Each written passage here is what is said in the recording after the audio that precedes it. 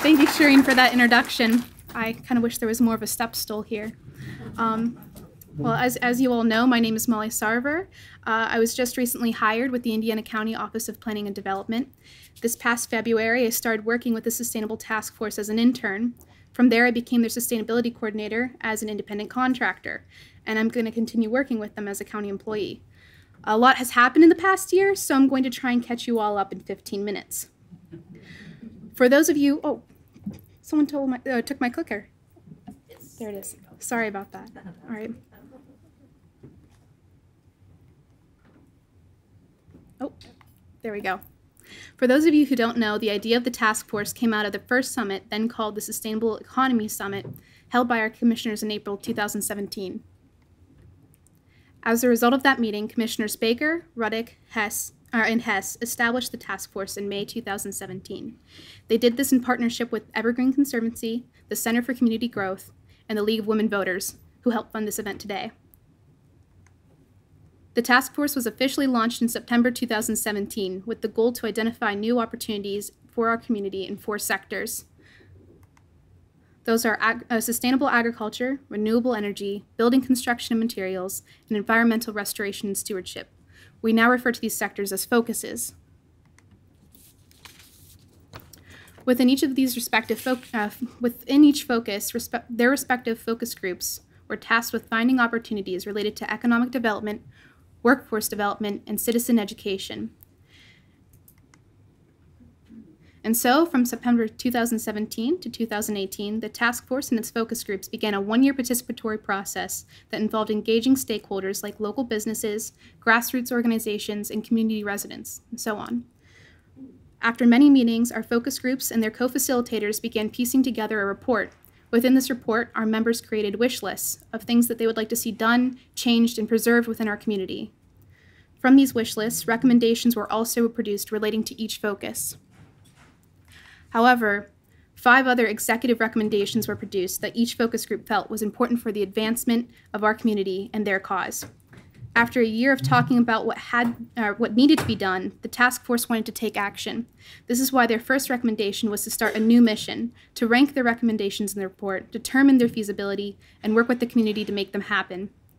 To assist in their new mission, they wanted to see an Office of Sustainability created to staff the task force and to implement the recommended actions. Third, they wanted to see the Sustainable Economic Summits become an annual event to serve as a benchmark and also to bring the community together and share our progress. They also wanted to see the report incorporated into the county economic and workforce development plans. Finally, their last recommendation was to support the expansion of broadband access in the county. They understood how vital internet access was for economic development, employment, and education, not just Netflix. Once this report was published, everyone got together to celebrate and share their ideas at the second summit, where the final report was unveiled. We had speakers from the Western Pennsylvania Coalition for Abandoned Mine Reclamation, from the Green Building Alliance, the Department of Agriculture, and New Sun Rising. We also had a speaker from Solar United Neighbors, which is represented here today. It was with their guidance that the Indiana County Solar Co-op first began. As a result of the success of the task force, our organization also received a Local Foods, Local Places grant from the US EPA. There we go. Indiana County was one of 16 communities nationwide to be selected. Through workshops and meetings, the Local Foods, Local Places group began their own engagement process to discover ways to provide residents of Indiana County access to healthy and locally produced foods, while also working to improve our local economy by supporting agriculture. Among many other sustainable activities that have taken place since the summit was the solar co-op previously mentioned, which is to date the most successful in all of Pennsylvania. Our numbers, so in relation to membership and solar installations, exceed any other co-op in Pennsylvania, and that includes Allegheny County, which is something I think we should be proud about. Other activities included the publication of the Environmental Committee of Indiana County's League of Women Voters All About Plastics packet, which is an informational packet that teaches people the history of plastics, their development, and better ways to recycle them. In addition to this, The Indiana Borough improved their 8th Street lot by introducing green infrastructure and electric vehicle charging station. A local Boy Scout collected plastic bags to be turned into a park bench to donate to his school. Indiana Borough also helped host a rain barrel workshop, which, as you can see, made some of our community members very happy.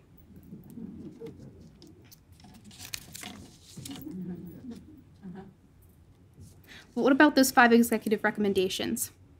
After the second summit, the Indiana County Commissioners officially authorized the task force to continue operating. In March of this year, we gathered our task force members, and each focus group prioritized and ranked the feasibility of their recommendations, as was our goal. Once 2 top recommendations emerged, I met with each of the group's co-facilitators to begin producing plans. We are now looking for funding, people to get involved, and opportunities to take action.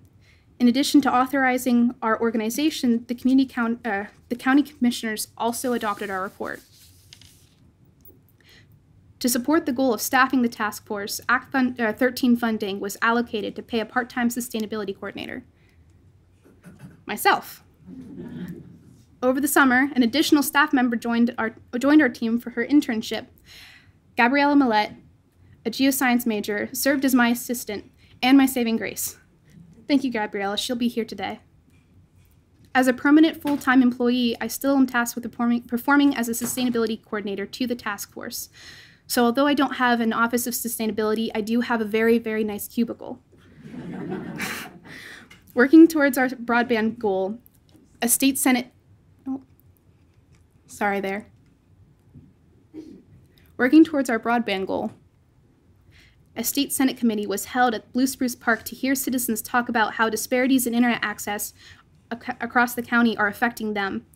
As reported by the Pittsburgh Post-Gazette, Blue Spruce Park has no internet or cell phone service, even though it's only 6 miles from our county seat.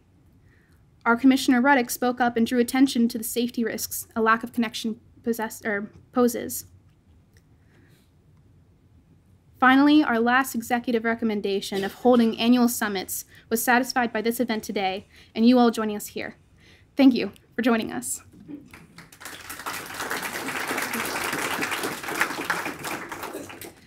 We're always looking for people to get more involved. The report I mentioned is posted at sustainableindianacounty.org.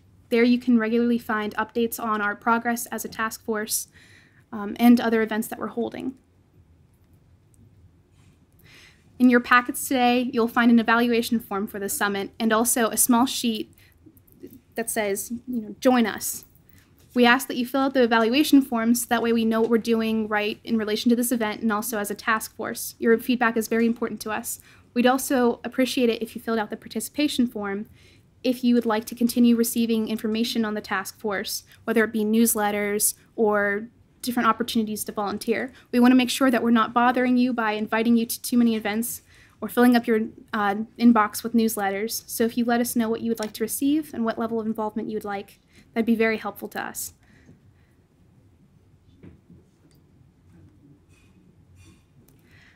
Going forward with each of the panels, I ask them 3 questions that they will answer today. What they have done as a group, what they would like to see done in the community, and what the community has done in relation to their focus. So I'm going to give the floor to them now. We'll start with the Agriculture and Building Constructions group, Renewable Energy group. Two different groups, right? Yes. Yeah, Agriculture will go first. I just want to invite you both up to the table. Thank you.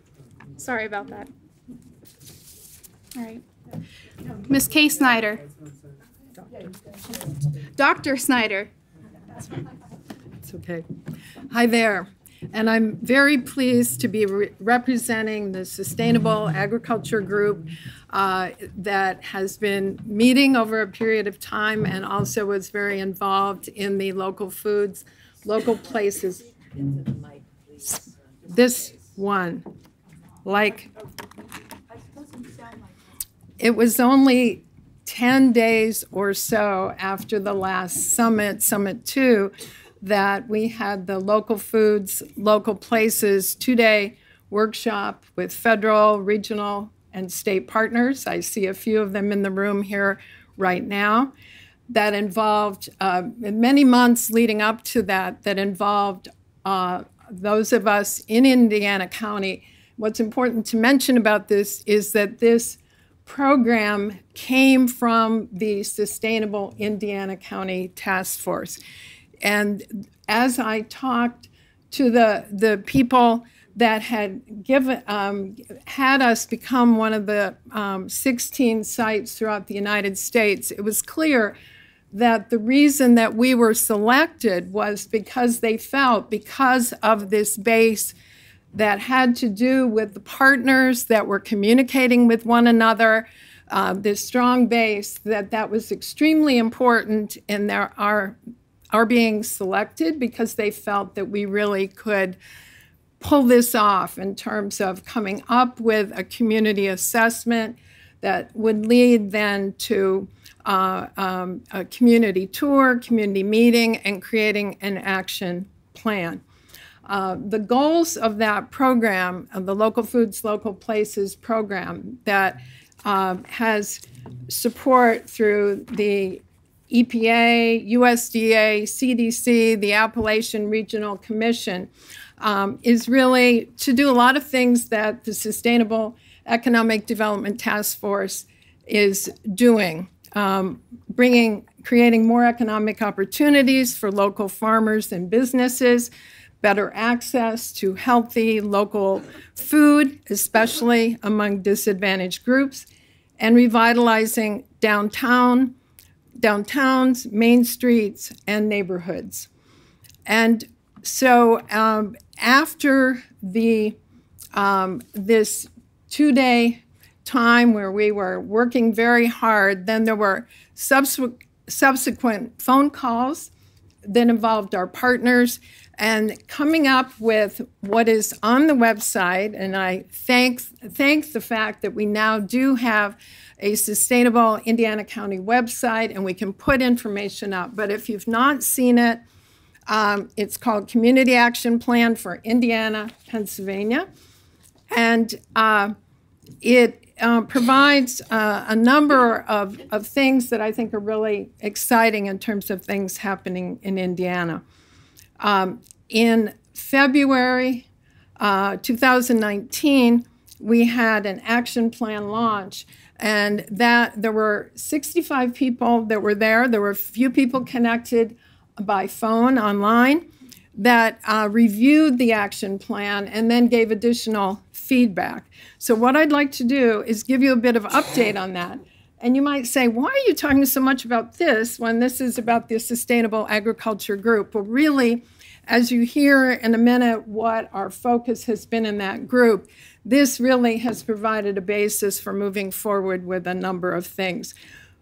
Because our time is limited, I'm only going to highlight a few things that are happening. Again, I encourage anyone to have conversations with any of us, indicate things you'd like to pursue further, and so on. One of the goals of our community action plan has been to support increased food access, resource awareness, and education through collaborative relationships. And part of that, one area where a lot's happened in the last year, has been revitalizing and expanding youth access to edible gardens and nutrition education.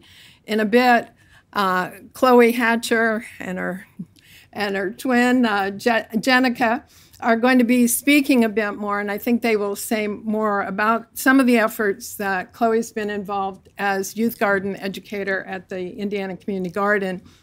But during the past year, there have been a number of additional programs that have taken place working with children. One big one has been that the YMCA has moved their day camp for young children to Mack Park, and they have come down to the garden to do various kinds of educational programs. And I remember when Chloe said to me, I think this is the first day of that program, you said that, but you'd ask about what fruits and vegetables that the children were eating, and one of them said Fruit Loops. At which point, Chloe knew this was really important, that this was reaching a wider group. 40% of the day camp involves children that are on the receive school lunches, free school lunches, and that this was really an outreach to a group beyond which we had tended to reach within the Indiana Community Garden. Another area that has been developing separate from this group and Local Foods, Local Places has been a group of high school teachers who have been working on trying to get at Indiana High School through a USDA farm to school grant, are hoping to get a greenhouse to be used at the high school for educational programs. And even though they were working on it separately, at some point it came to their attention that there were those of us in the community that have been talking about issues of sustainable agriculture for some time.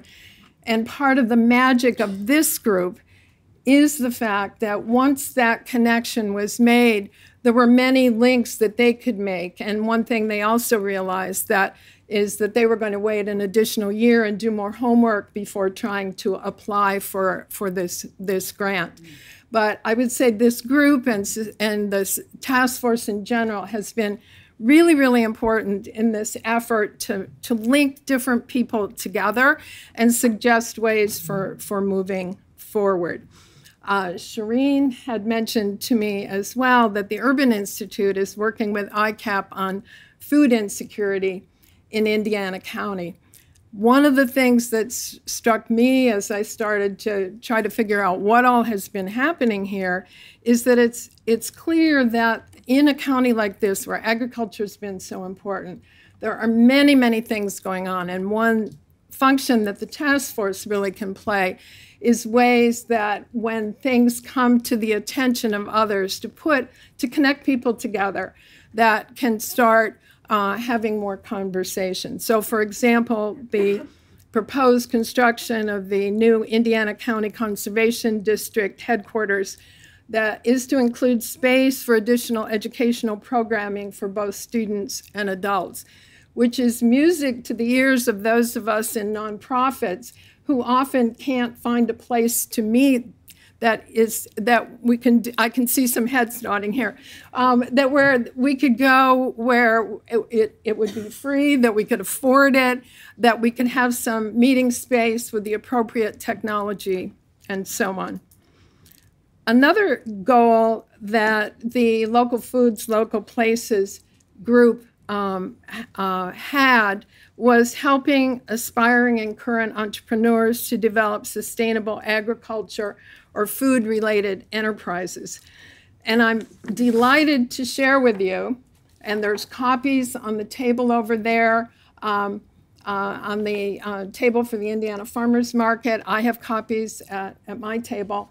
A farmer and food entrepreneur workshop that will be held on Saturday, November 2nd, 2019.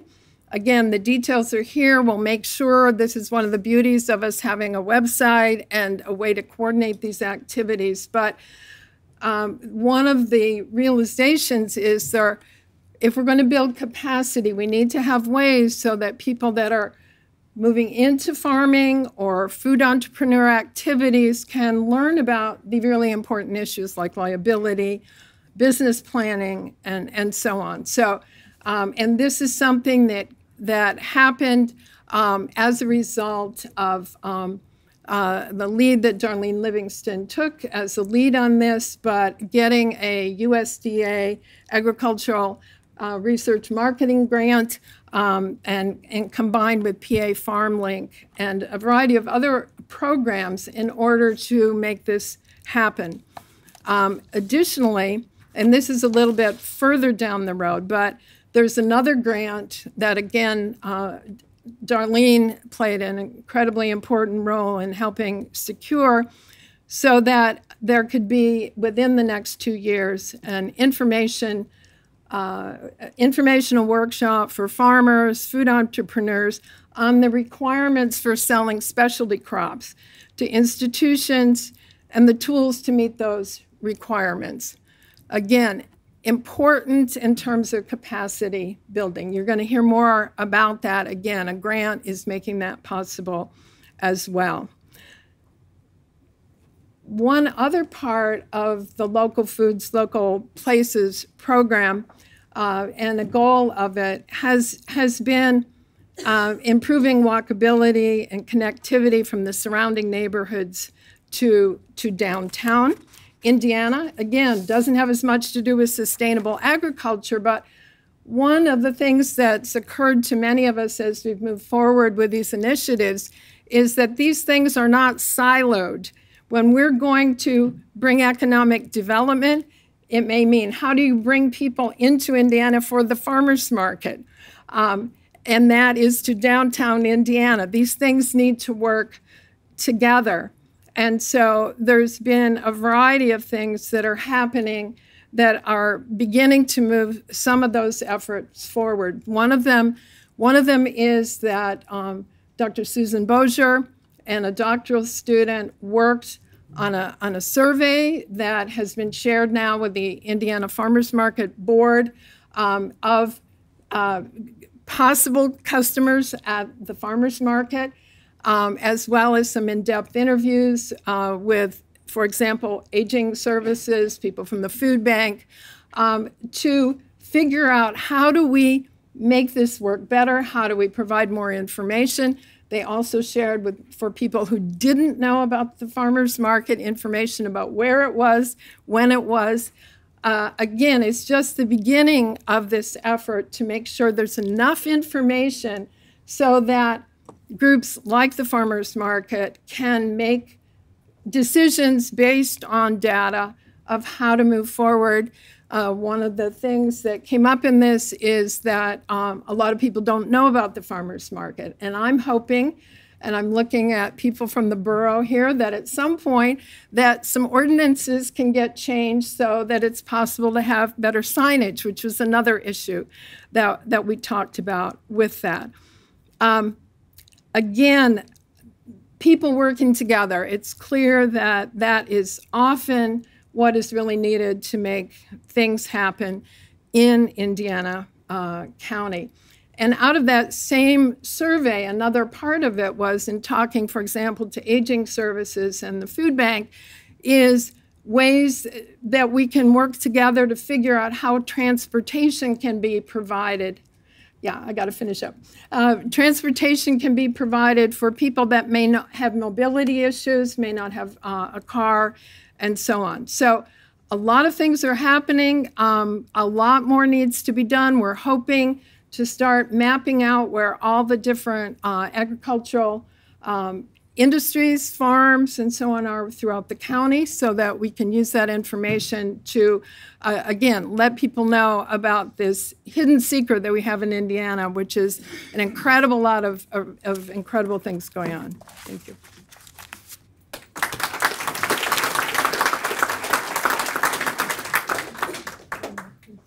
So good morning, ladies and gentlemen. I'm glad to be here to talk about the Renewable Energy Focus Group of the Indiana County Sustainable Economic Development Summit 3.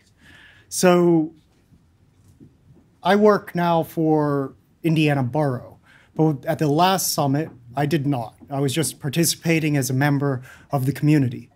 And it has been with great pleasure that I now work for your local government and get to be an active proponent of renewable energy, or at least allowing the residents to have a clear path to use it themselves. So when we met in the last summit, our council president, Peter Broad, had said, let's have a solar co-op and host it in the borough. And that was successful, wildly successful. We had to move in extra seats from the borough building into the council chambers to accommodate all the people. So that was the citizen-led energy that propels our current renewable energy drive in this county.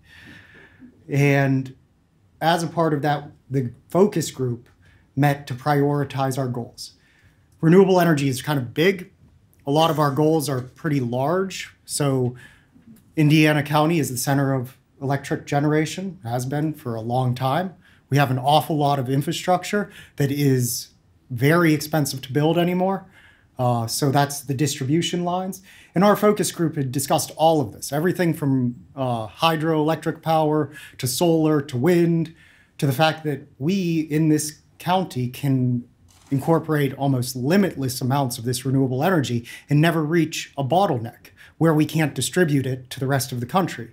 For instance, in the future, maybe we'll be able to power the East Coast with renewable energy because we have those lines, those transmission lines that feed those population centers. And those population centers want that type of electricity. So those are the big ideas, but we had to distill it down into 2 goals. And our 2 goals were to have a point person, one person that could advocate for sustainable energy and renewable energy throughout Indiana County. Our second goal was to have a demonstration project. So I feel like we have met some of our goals. We now have Molly Sarver, who's employed in the county and can act as a coordinator for this sustainable economic group.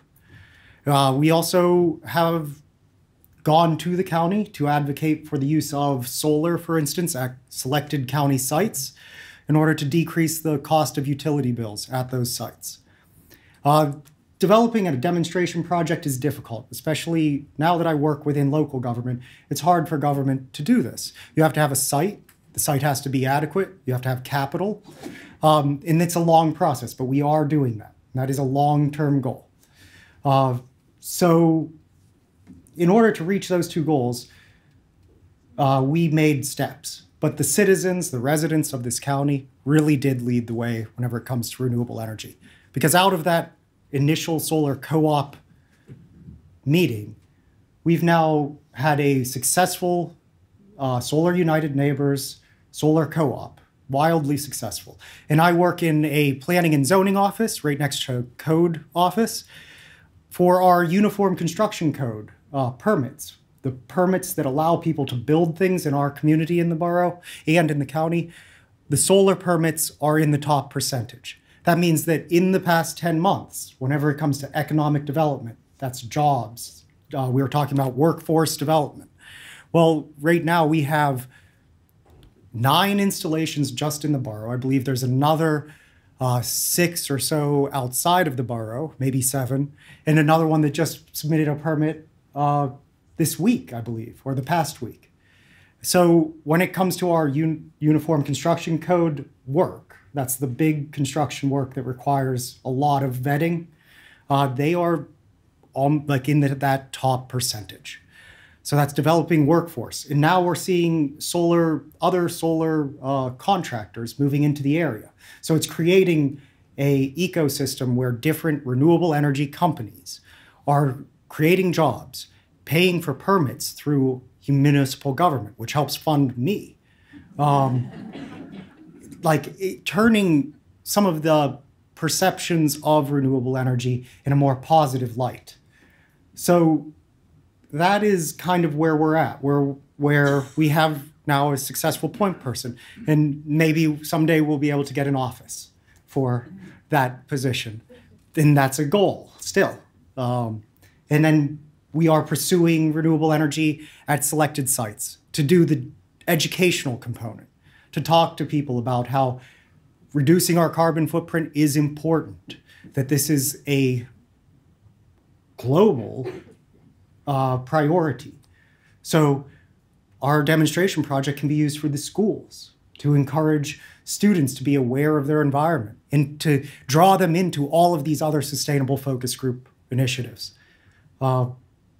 But really, it was the citizens. I mean, it's been the pleasure of my career so far to watch residents adopt solar energy. And solar energy isn't the only renewable energy. As we scale up what the residents have done on their private residential solar units to businesses or governments, we are going to shape the future because these are the technologies that are going to be around in another 50 years. So it's been a pleasure. I'm trying in my profession to support residents throughout the borough and through the solar co-op at the county level to make it easier for residents and citizens to go solar. For that, we have started the process of becoming a Sol Smart community. That's a Department of Energy program where we've looked at our code and we're well positioned to get a silver designation as a Sol Smart community. Essentially, that means that Department of Energy and National League of Cities have looked at our code, zoning, and all the requirements. If, say, a citizen comes in and says, I want to go solar, well, we can say we will be able to turn that around pretty quick because we don't want to stand in your way. That's how we are going to support the residents' movement. But to speak about the solar co-op, I give you Jonathan Warnock. He can speak to this group better than I can.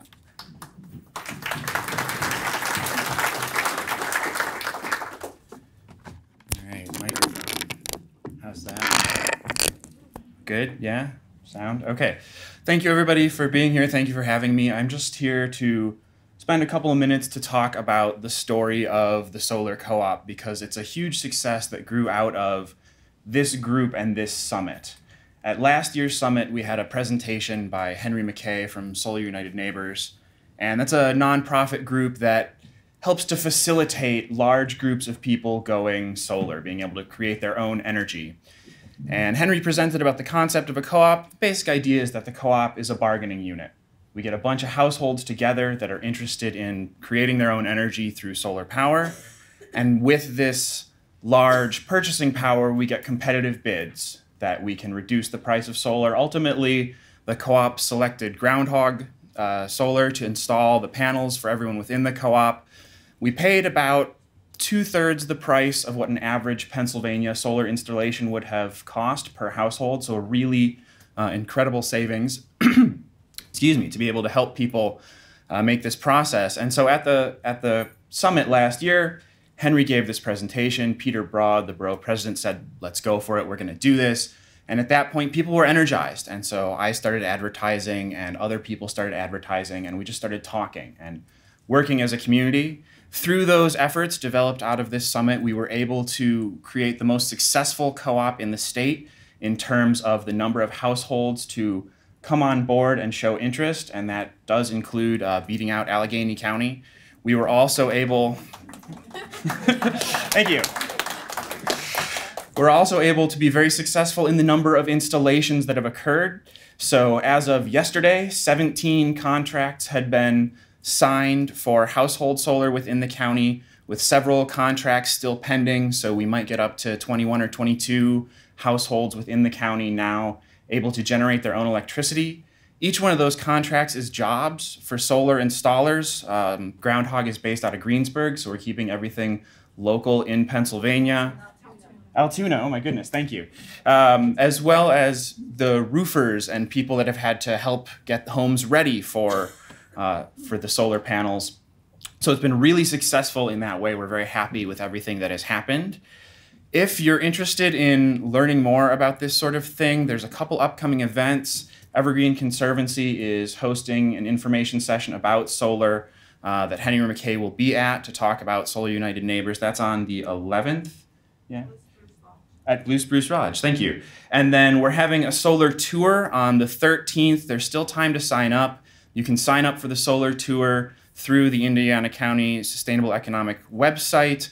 And the solar tour will take you around the county, look at some of these solar installations, look at the variety of different types of installations, learn about how it works with homes, how it works with Penelec or REA or whoever your energy provider originally was. So that opportunity is still available. And finally, I'd like to say we've actually been able to move forward even farther with a no upfront cost project. So the Unitarian Universalist Church is going to be going solar, and Groundhog Solar is willing to work with them, so there will be no upfront cost to the church.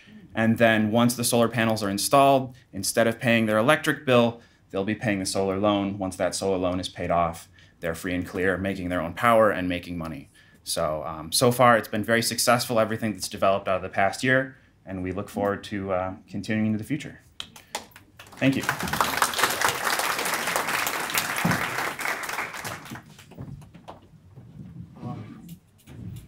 So, at least originally we had closing remarks. This may be overblown, but I just want to point out Indiana Borough's table is in the back, and I need to give them a suggest people go over and look, because we have a wide range of sustainable initiatives, including we can demonstrate that solar technologies operate on the inside of a building when the sun's over there and it's charging. We're generating in this room, small amount, probably not even enough to turn on a light bulb, but it works even in cloudy places. So check out the Indiana Borough table. We have some interesting things, and thank you to the county for supporting this, because a lot of what we do wouldn't happen without this group right here. Thank you.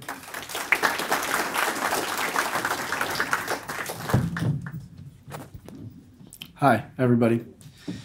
My name is Josh Krug. I work with the Indiana County Office of Planning and Development. I'm Deputy Planning Director for Planning, Deputy Director of the Planning Section. I've had the privilege to work with this group over the last number of years, since the first summit and beyond, through facilitating the process of developing the report. I served as a co-facilitator specifically with this building materials and construction focus group. Had a real great group. We put together a lot of good ideas that are available to be dissected and implemented if you're so able.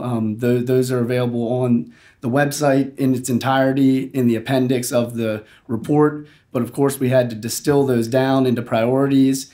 We worked with Molly over the last year with great success to further refine those priorities into two key action items. That's helped us to narrow our focus. Our focus group does not necessarily have the infrastructure in place here in Indiana County that some of the other groups may already have, and that's a goal that we're looking to get to overall. But working with Vera over the last few months to try to get ahead of some of these priorities has been great. And what I want to do is just run through the priorities, and then I'm going to hit on what has been done in relation to those, and then I'll hand it over to Vera for some of her perspective and to discuss some of the community happenings that relate to this topic. So when we refined our priorities, we ended up with two, like I mentioned. One I'll call more low-hanging fruit, and the other is more of a long-range goal. Both are feasible, but both take a different amount of work, effort, and a different route to achieving success. The first is actually the long-term goal of establishing an innovation center. And an innovation center would be for the development and testing of new products and practices related to sustainable building construction and development. So we developed phases for how to achieve these goals, kind of like subtasks. And phase one is researching existing innovation centers. What exists in our area, what do they do, how did they establish themselves? What are the difference between an innovation center and a makerspace is something we wanted to answer. We found that they're similar. Really, they're whatever you want them to be. It's more of a concept.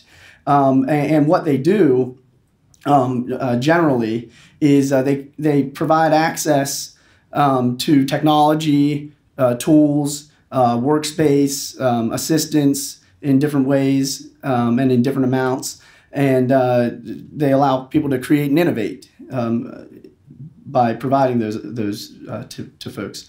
And how did they establish themselves? We found universities and schools have been a common place where these have nested and grown. And then phase two was networking, and we wanted to visit an innovation center. We knew that there's a makerspace and innovation center at Carnegie Mellon University, and last week, Vera and I were down there to tour that, and we brought a lot back with us. We want to begin developing a list of networks, relevant funding sources, and program stakeholders. The second priority, priority B, of citizen education. This is what I'll call the low-hanging fruit. There's a lot that can be done with regards to this, but it seems to be quite achievable, and we're hoping within this upcoming year to actually implement some of these great ideas. So citizen education we described as an education effort addressing the lifespan, consumption, and maintenance of buildings and their materials. This product would encourage property owners to adopt sustainable and energy efficient practices that save money and reduce wasteful energy use. Citizens would be taught what they need to address in their home to reduce energy use and prolong building lifespan, how to capitalize on different programs, etc. We are happy today that the speaker for our focus group is from the Keystone Energy Efficiency Alliance, so it does directly pair with this particular priority. But in terms of phasing, we want to develop conferences and workshops. We want to develop partnerships with local municipalities and nonprofits. We want to look at applying for grants to fund a workshop series potentially. We want to reach out to the Chamber of Commerce and involve business owners in this particular effort. And we'd like to advertise funding sources and workshops to citizens as well, citizens and businesses alike. Phase 2 for this particular priority would be having a sustainable building conference. So a little bit more of a long-term goal, but that's why it's phase 2. Panels of consultants, material producers, nonprofits, teaching business owners, homeowners, etc. It could be an educational conference. For this event, we only get one speaker, so it would be an opportunity to bring in more folks in different fields and specific areas in relation to building materials and construction. One idea that we do have that we're looking to implement within the next year to further that particular goal is we do want to piggyback on the home show and then have a table there. We probably could have done that this past year. We didn't. We were remiss in not doing that. So that's something that we're looking forward to the next year. I've talked enough. I'm going to hand it over to Vera, I think. Well, we're going to make up for the time that was spent in the earlier focus groups and make this a little bit shorter.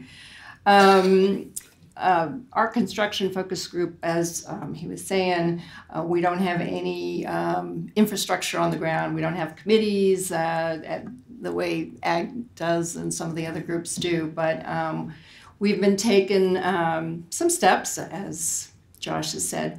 Unfortunately, the solar co-op movement has taken over the construction part of our talk, so that we're going to be talking about other things.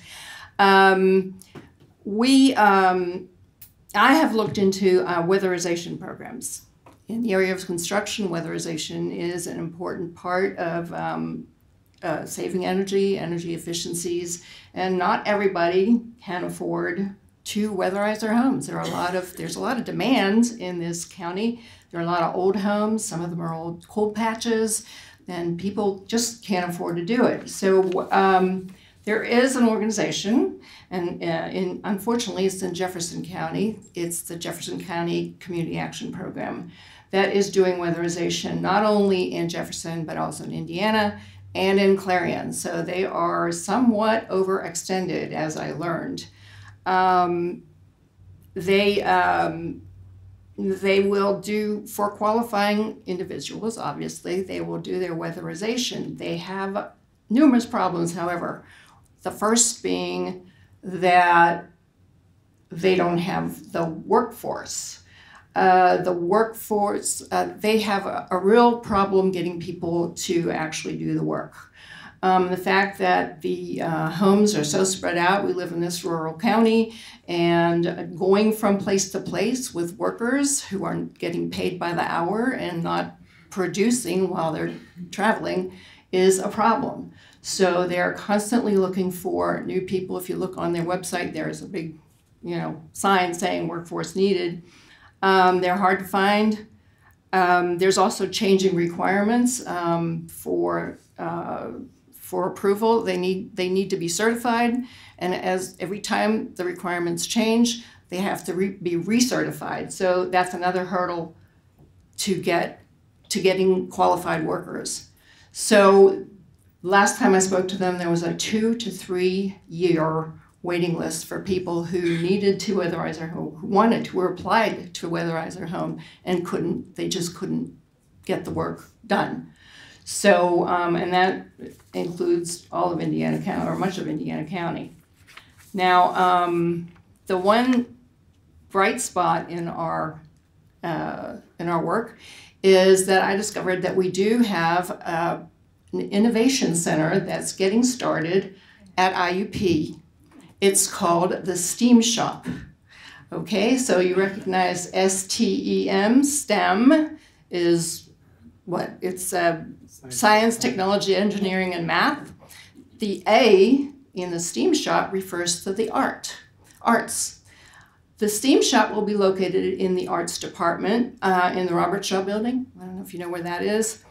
And is being actually initiated by the arts department.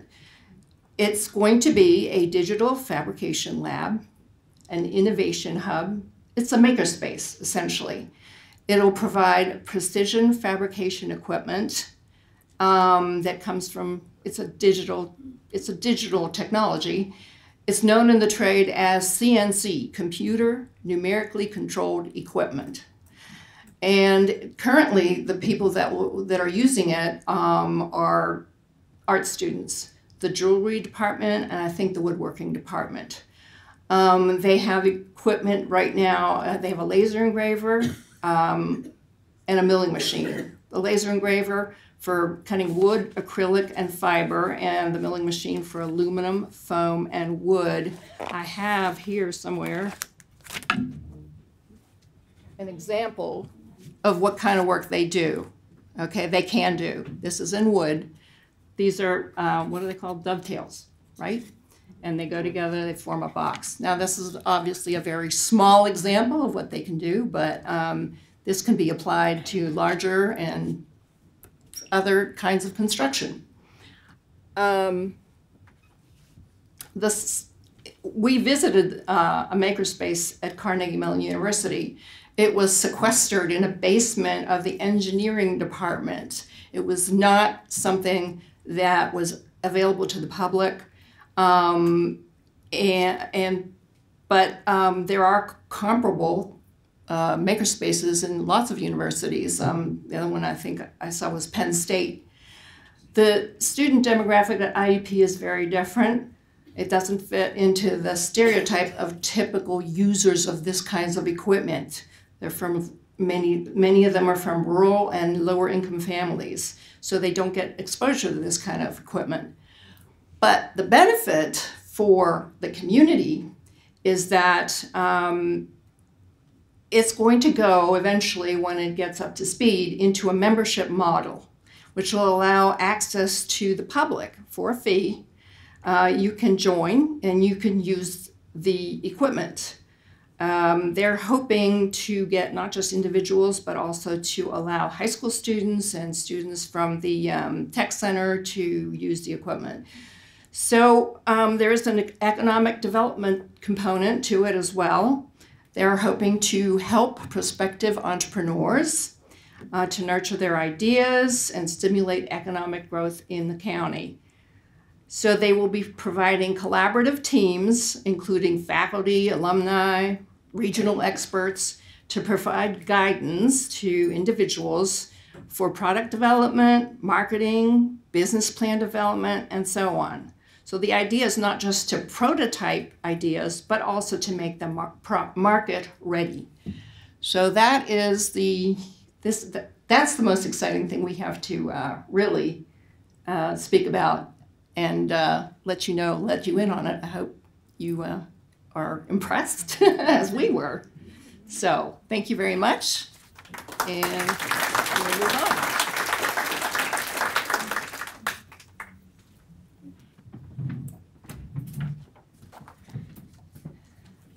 So I'm going to be speaking about the Environmental Restoration and Stewardship Focus Group and what we did as a focus group since the last summit. So we, like everybody else, got together and tried to break our goals and our desires and our action steps down to 2 priorities. So one of them was to increase riparian buffer zones and greenways in the county. Now, what the heck does that mean? A lot of people don't have any idea what a riparian buffer zone is, and basically it's really aimed at better water quality, decreasing erosion, cooling the water, we are losing animals and insects at an alarming rate across the world, and they're vanishing for different reasons, including loss of habitat, and that means native plants, native trees.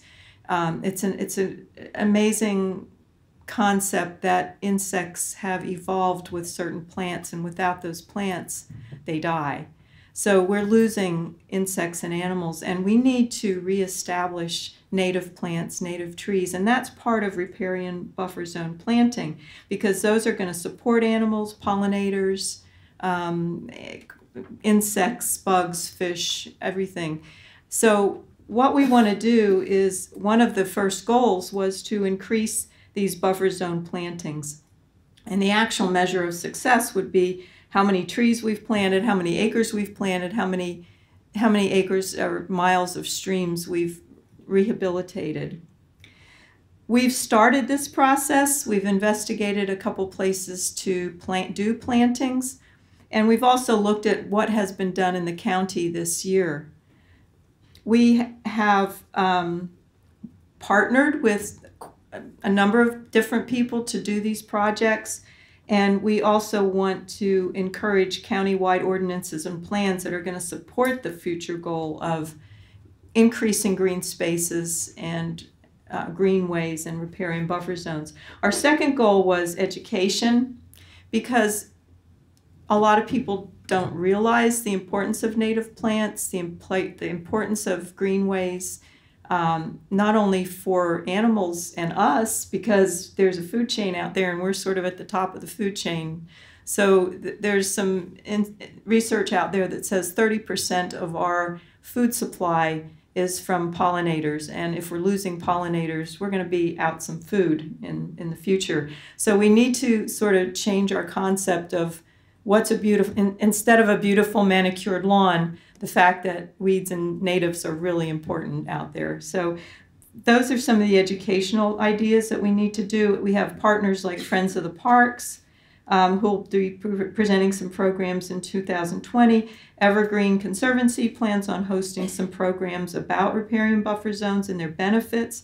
Western Pennsylvania Conservancy does this on a regular basis, and you heard Kay talk about the community garden programs, which are a great place to start, because if we get kids to understand some of this, the adults will follow. If we start getting the kids out there to enjoy being outdoors and get some of that buy-in. So what we want to see done is to actually get out there and plant some plants and trees and increase the greenways and the buffer zones. We've sort of identified Blacklick watershed as our first goal, but we may be doing it anywhere in the county. Tulick, Yellow Creek, a lot of little streams go into Blacklick and are part of the watershed, so we may be popping up anywhere to do some riparian buffer zones. We're in the process of setting up a fundraiser to raise money to complete some of these riparian buffer zones next spring, maybe an Adopt a Trade program. We're also looking at other grants that we may be able to apply for and maybe even do some crowdfunding. So we've started to look into those things to help fund this, as well as some grants. The other thing is we have to have a place to put these trees and to develop these. So if anybody in this audience has some land that runs along a stream bank and wants to change that culture of a perfect green lawn that goes up to the stream bank, that doesn't provide shading for the creek, that doesn't provide cooling, that doesn't provide erosion control, that doesn't provide a habitat for the animals and the critters in the stream and the fish and eventually the fishermen, then let's get some trees planted in there and some riparian buffer zones that we can build on that habitat.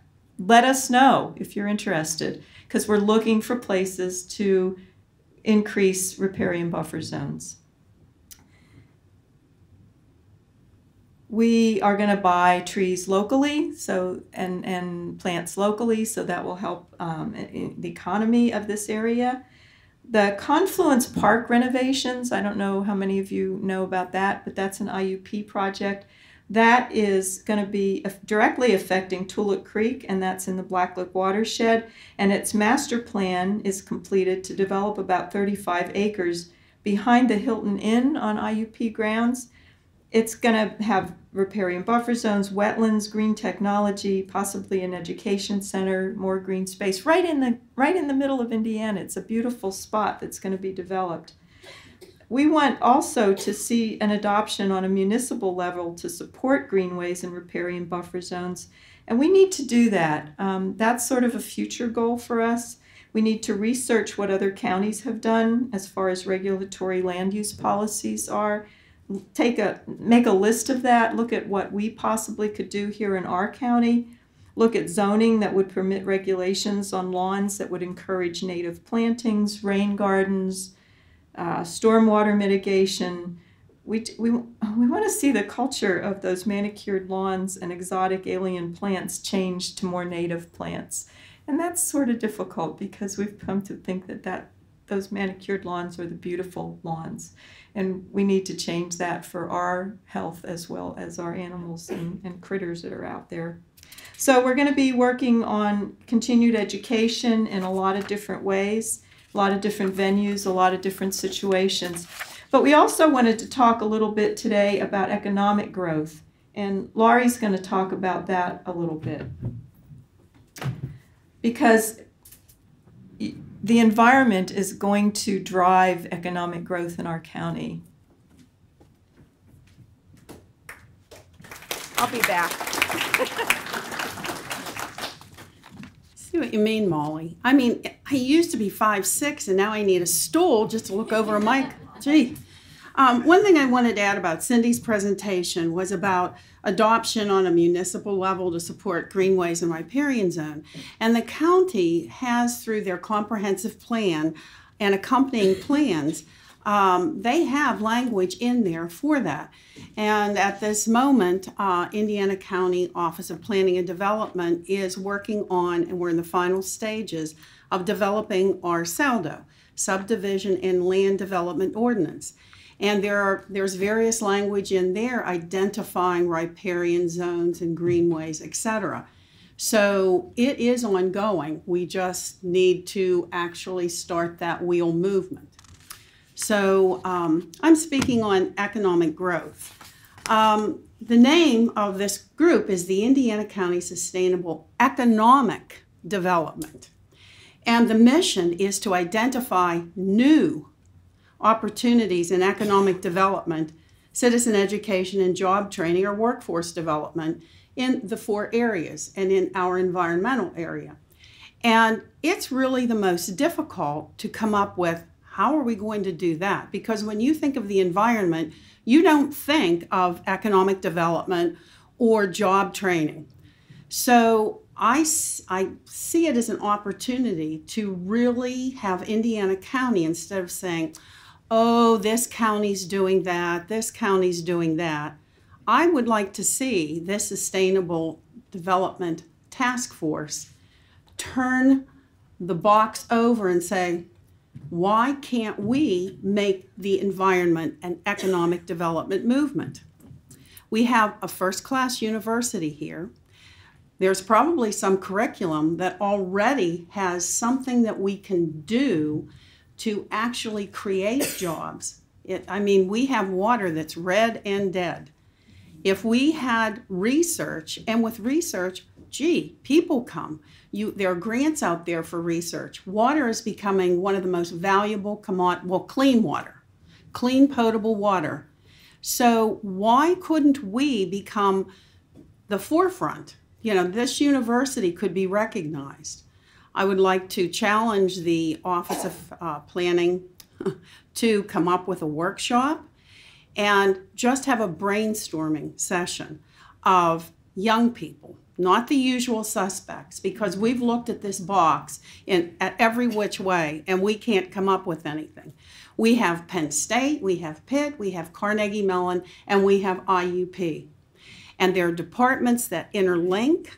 We have started a sustainability curriculum here at IUP. I think we can expand that to think differently, creatively, to actually be an economic generator. The more things you have available, the greater. In the meantime, we're still working to make sure that Indiana County has a wonderful environment. Last Friday, we had a ceremony celebrating 25 years of the Ghost Town Trail. It's been in existence 25 years. Thank you. We have over 46 miles and we're growing. The goal, and it will be in my lifetime, will be to connect from beyond Ebensburg to the Allegheny Ridge, Allegheny Portage Railroad. The group on the other side is working to meet us there from the Lauer Trail through Hollidaysburg. We're going to get from Blairsville to meet them. And then the other groups on the other side in Westmoreland, and a lot of it is built to go to Pittsburgh and eventually Washington, D.C. Now, this is a huge economic generator. Tourism, people want to live in a place that's clean and green. And I really pushed hard for the Greenway plan to be in the Black Lick watershed, because look at the investment we already have there. We have trails. We're bringing, I think Ed Patterson said, over the past 25 years, we've brought 1.5 million visitors. So that's a lot of eyes looking at us, and we need to take advantage of that. With the resources that we have that are in existence, like trails, parks, other activities that we have that relate to the environment. We could perhaps get a grant, right, Byron, to do, I mean, I'm giving you a lot of work. You're working on the economic development portion of the package of plans that we have with a comprehensive. Couldn't we include a quantitative report in there? It's really hard with the environment to quantify it. People are there, it's just all feel good. Perhaps we could incorporate that in the economic development portion of that plan to quantify ways to show with real numbers how it is an economic developer. So that's all I have to say.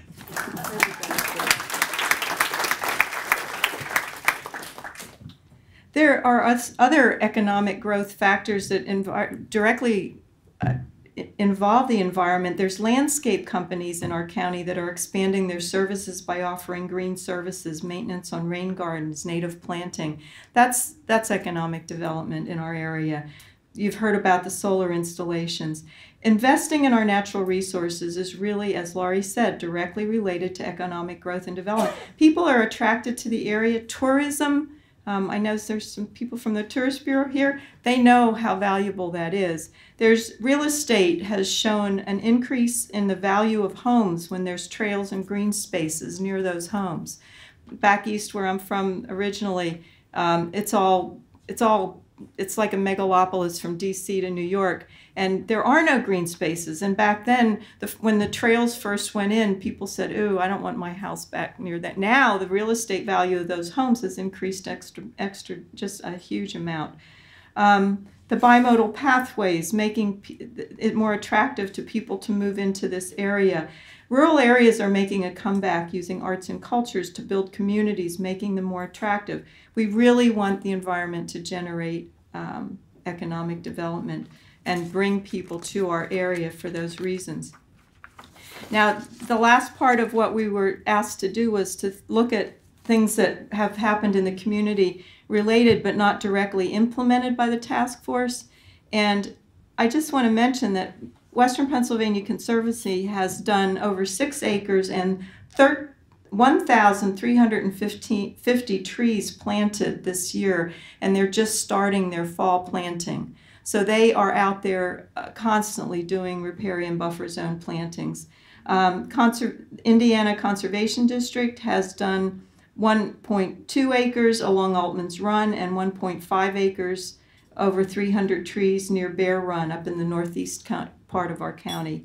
Evergreen Conservancy planted about 50 native trees and bushes at Tonoma along Crooked Creek last fall to increase their buffer zones.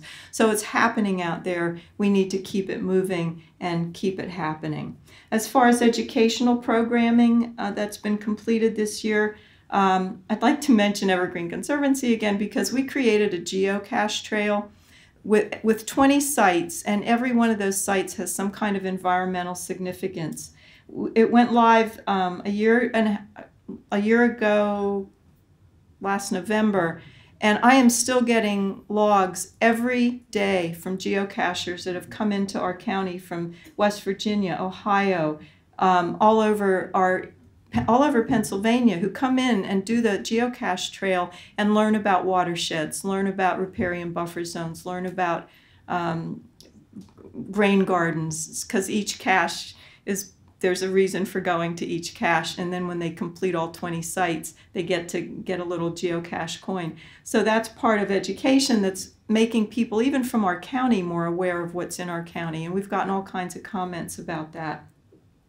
The community garden. The Conservation District does junior and senior envirothons every year, and they bring in the senior is a senior high school and the junior envirothon is a junior high, and that just happened last week. We had kids from every school, plus homeschoolers, Seeds of Faith, private schools, learning about pollinators, native plants, forestry, soils, and that's huge in our county. We should be really proud of that. We've done classes on native plants and invasive plants.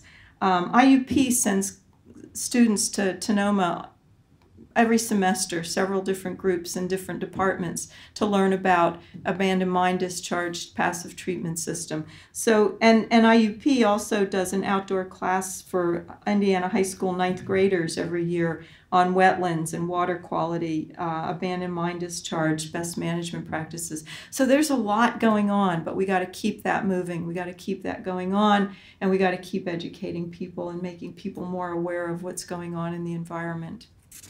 So I think that's all I have.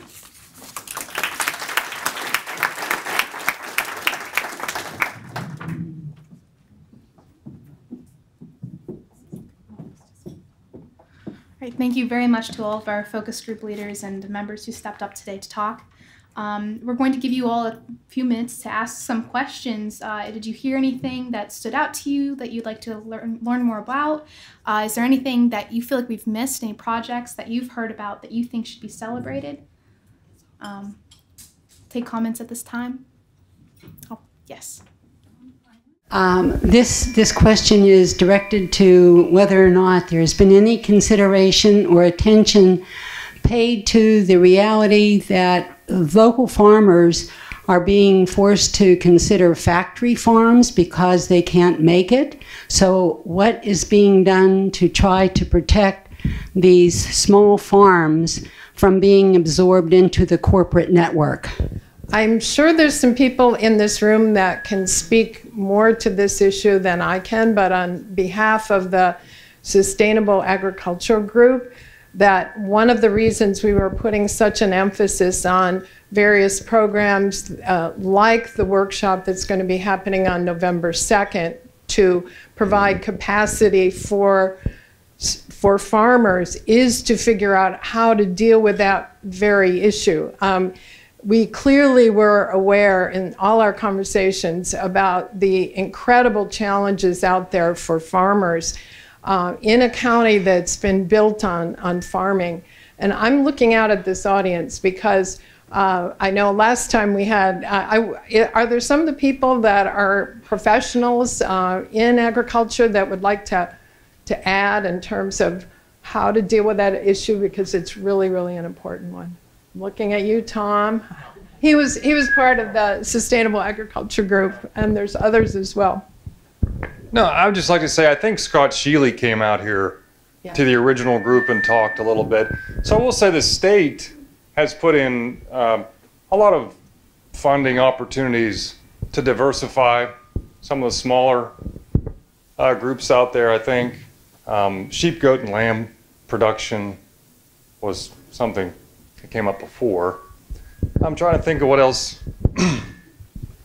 I know G.T. Thompson had been out here a couple times talking a little bit about food security as a reason to keep some of the smaller farms going. So we do a lot of educational programs if you're looking to kind of expand upon your current farm, something like that. So I guess I don't know what else you're kind of looking for on the spot, but yeah, the young agriculture farmers systems. They had some of those things coming out. So we're looking for alternatives and ways to kind of educate. So, keep us in mind. And we appreciate the support from the local, state, and federal side of that to try to keep it. But I would say food security, that's something that's come up more and more that people might overlook a little bit.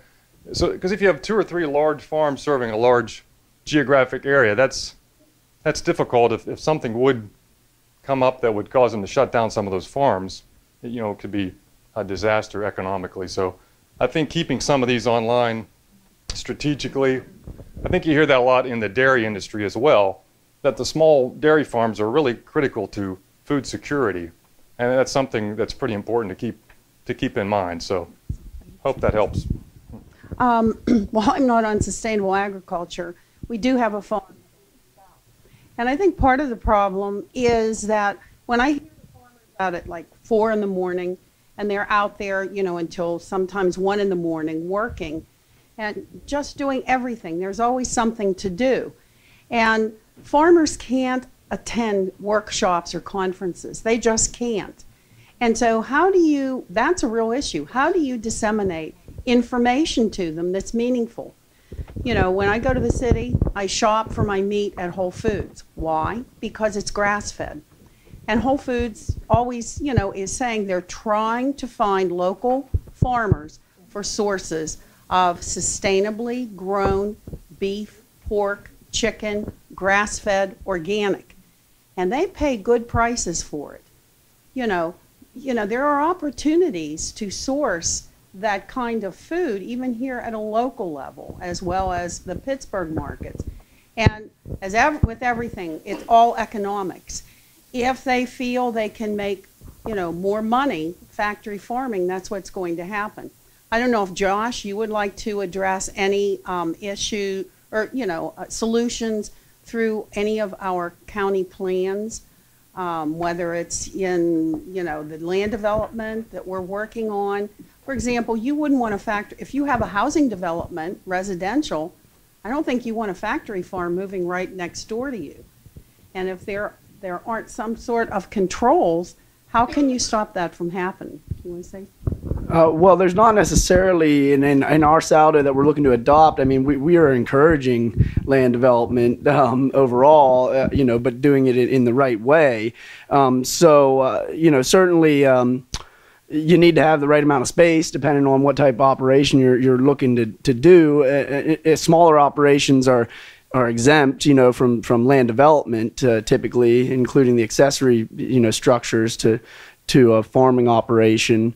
But I would say that in my opinion, I think that this food security thing's probably the biggest reason why you would want to keep these things local. You don't. That's the last thing that I personally would want to rely on some sort of corporate structure for, is the food that I need to eat every day. And we certainly have a comparative advantage here in Indiana County in terms of the ability to grow it on acres that exist here. Oh, we have enough time to take. Oh, go ahead. One more.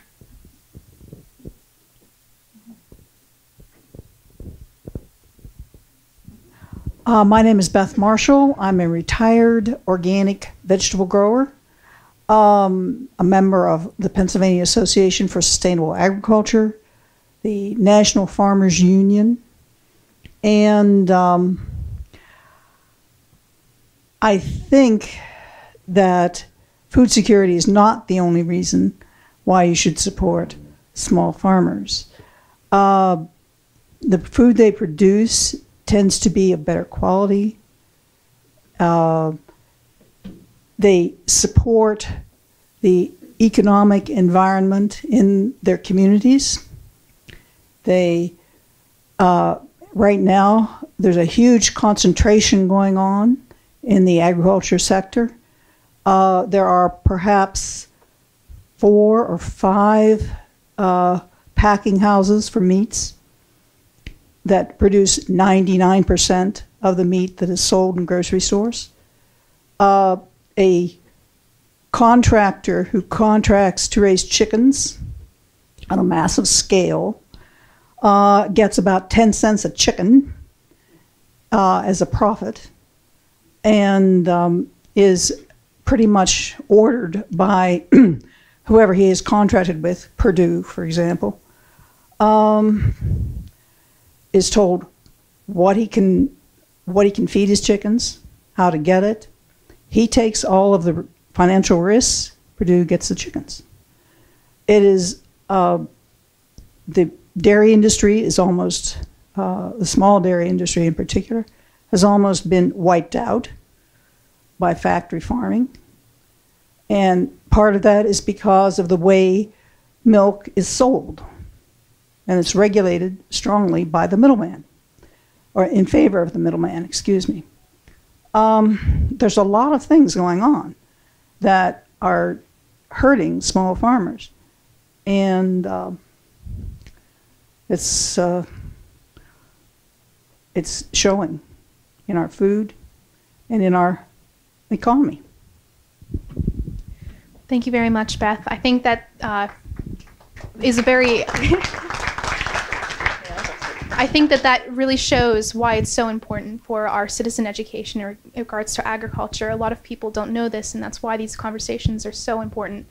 We're going to move on. Molly, may I make a quick comment? Absolutely. Thanks for the comments about that. Pennsylvania just passed its first farm bill, so there is there's a lot of investment being made. And USDA is their farm bill invests heavily is more into to small farmers too. So there is some hope. You're absolutely right. And foreign investors buying up a lot of private land in the United States is another threat to agriculture. So I'd also like to just say that there is a lot of waste coal being removed from the Ernest and Lucerne mines coal piles. So that is an economic beneficiary thing. And also the county and the Blackleaf Creek Watershed Association are working very hard on an abandoned mine drainage treatment plant on the Wireham sector of the Ghost Town Trail. And that will clean up some 22 miles of the Blackleaf Creek, which is going to be a wonderful advantage to bring to that trail. So there are many things happening. This panel's mentioned a lot of them. There are other things going on. These are some real leaders here. I'd also like to just say a little bit about our Office of Planning and Development. Byron Stauffer is the director. We have a couple of staff members here.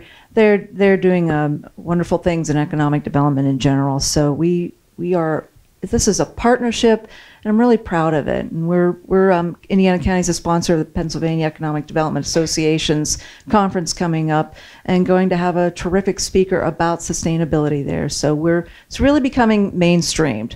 And I just want to make that comment that a lot of really wonderful things going on. So thank you, Molly. Thank you, Shireen. We're going to move into a short break. That'll be about 15 minutes. This will give you guys some time to stretch your legs and also talk with some of our exhibitors. Our first speaker will be our keynote speaker, Emily Rhodes. We have a lot of wonderful speakers lined up today, so thank you all for coming.